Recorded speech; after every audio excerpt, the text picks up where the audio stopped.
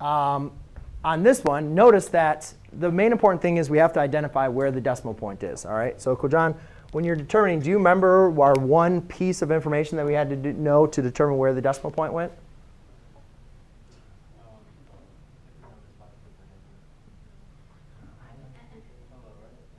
Yeah, Harris? 1 is less than 10. A, which is less than or equal to 10. A has to be less than or equal to 10, it has to be less than or equal to 1, but it has to be greater than or equal to 1, but less than 10.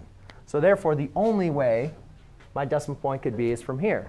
So for me to have to travel from here to there, I have to go 1, 2, 3, 4, 5, 6.